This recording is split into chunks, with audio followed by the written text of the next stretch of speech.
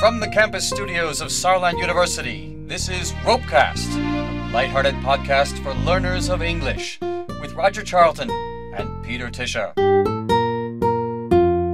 Hello and welcome to another RoPeCast. I'm here in the studio with my partner Peter Tischer, and today we're going to complete our series of book recommendations in the run-up to Christmas. Hi, Roger. Hi, folks out there. I think I'm going to have to more or less rely on you today, Peter, because you said you wanted to do something on comics or graphic books. Well, most of them are graphic novels, but Right. let's just say comics, and I love comic books. Let's just dive right in. Your first recommendation. The first one I brought looks like a traditional superhero adventure book. It's called Watchmen. Now, our listeners may know this from the movie from 2009, but this was originally a comic book in the 1980s. And while it looks like a traditional superhero book, it really is not, because this is a story about an altered history. So in this story, superheroes emerged in the 1940s, and their presence in this book changed world history. So, for example, in the book, the United States won the Vietnam War, and the Watergate scandal was never exposed. And in the story, which is set in the 1980s, the country is edging towards World War III. Yeah. With the Soviet Union. Oh, the Soviet Union, yeah. Yeah, that was the time. And there's a group of very strange superheroes who try to come to grips with that problem and also solve a murder mystery. All right. And the heroes are very strange. They don't have a cape. And they are, very ambiguous people that all represent different looks on life. For example, there's a character called Rorschach. Mm-hmm. They're all male? There's one woman, I think. Okay. But Rorschach, the ink blot tests that psychologists use. Yeah. So he wears a mask with an ink blot that always changes according to what he thinks. Oh, right. So it's very symbolistic storytelling. Yeah. The drawings look very traditional, but at the same time, the story is completely different. It's a must-read for everybody who loves superhero stories. This is an alternative superhero story. So right. Watchmen by Alan Moore and Dave Gibbons. By the way, they're Brits. All right. Well, thanks for that. And I have a second recommendation, which is, less one book, but actually a subgenre. Do you know what graphic novels are? Theoretically, but I've never actually had one in my hands. Well, you should. The listeners may hear it. I brought the books. So here are a few, and the ones I would like to recommend, that's almost become a subgenre, which are autobiographical graphic novels by American artists this time. So the first one I would like to recommend is called Stitches by David Small. It's a story about a young boy who has to come to grips with the fact that through an operation he uses a vocal cord and his voice. And what makes this a really tough story to read, he got this cancer in his throat through his father, who is an X-ray doctor. I see. And in the 1950s, people were exposed to X-ray much more easily and didn't take care. So the son was always in his father's practice. Yeah. And he was exposed to that. So there's a lot of talk about guilt of the parents.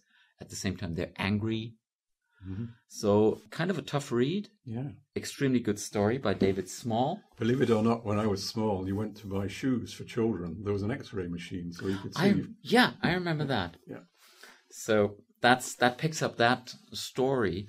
Or another example is Fun Home by Allison Bechtel, in which the protagonist deals with her coming out as a homosexual, a lesbian.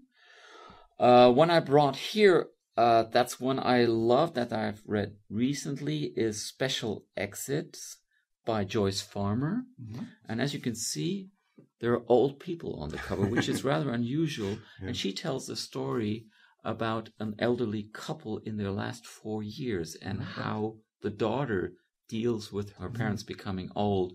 So, they become stubborn, they can't clean the house anymore, they only eat canned food, and the daughter tries to get them to eat healthy food and all that stuff. So it's kind of a sad story, but it's very funny at the same time. Yeah, and in our societies we have more and more elderly people, so it's kind of relevant. Right, so that's a very good story to read here on that topic as well. And for those who like tender stories, I recommend the last one in that series, also an autobiographical graphic novel by Craig Thompson. It's called Blankets. It's like a comfort blanket then? In no way, although it's not a Peanutsy kind of story here. Craig Thompson also tells his adolescent life in this. And he tells the story about how he has to come to grips with his parents being devout Christians, and they have very strong ideas about morals and everything. Mm-hmm. And at the same time, Craig has his first love, Raina. Mm-hmm. And of course, there is a clash between his parents' ideas and his own ideas. And it's very, very tender drawings, as you can see. This, and I love the way he describes first love in this. So a very tender story, a little sad as well. That's these autobiographical novels have that in common. They're very often about relationships, difficult relationships with parents. So, but wonderful stories, all those. Are we done? No, not yet, because I wanted to end it off with something very funny. Right. And so I brought the funnies. Oh, yeah. As you know, comic strips is a very important subgenre, the newspaper comic strips. Yeah. And I want to recommend a comic strip that is not very well known in Germany at all. I don't know if it ever has been translated. It's Doonesbury. Oh, yes. You heard of that? Oh, certainly have, yes. Okay, but I think our German listeners won't. It's by G.B. Trudeau. Yeah. It first came out at the beginning of the 70s, and it's interesting for our students because it starts off as a college comic strip series. Yeah. It revolves about one character, Michael Doonesbury, who's basically your adult student version of Charlie Brown. He's a sort of a loser, not a complete loser, but he doesn't know how to get a girlfriend, for example. That's one of his big problems at the beginning. And opposed to him are other characters who are completely different. There's this one character called BD, who is a college jock, as they say.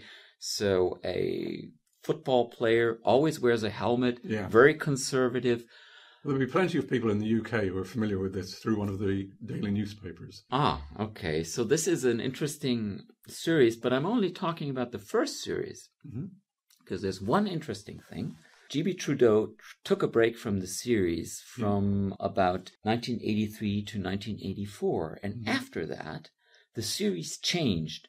There's still a heap of characters with different personalities and everything, but now they age.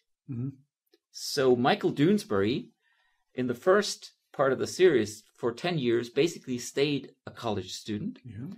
But he aged over time now, so he's now into his second marriage. He has kids of his own. He has changed professions all the time. And the characters live through political events also. That's very interesting. So, for example, BD, you remember the character I just told you about, at one point he loses a leg. It's still a comedy, but he loses a leg because he went to the Iraq War in 2004. So, and I think Michael Doonesbury announced that he would vote for Trump just recently. So he picks up all those things. And I would like to close off with that because it's a funny thing I found. You know how you have these little recommendations, little quotes on the covers of books sometimes? Yeah. So in a Doonesbury book that I own called Planet Doonesbury, there is a quote from Donald Trump about this. Now remember, this is late 90s. Right. So this is a quote from back then. And Donald Trump says, Trudeau is a jerk, a total loser, a pathetic moron, a third-rate talent. Coming from somebody like Mr. Trump, I think that is recommendation all in itself. People read Doonesbury. It's a wonderful comic strip, and you'll learn a lot about American culture and politics and student life. Anyone picking up that book today might think Trudeau. Isn't he Canadian Premier? Well, he isn't. It's only the name he's spelled in that, also in the French way. But no, G.B. Trudeau is an American artist. Yes. Okay. Peter, I think you wrote your dissertation on comics a long time ago. Maybe you could hear that. I'm extremely enthusiastic about comic books. Maybe that sometime in the new year we can do another RoPeCast and talk about how you got into this. What attracted you to this genre? I would certainly love to do that. Good. Okay. I look forward to it. Okay. That's all today, folks. Bye-bye. Merry Christmas for now. And from me too. Bye.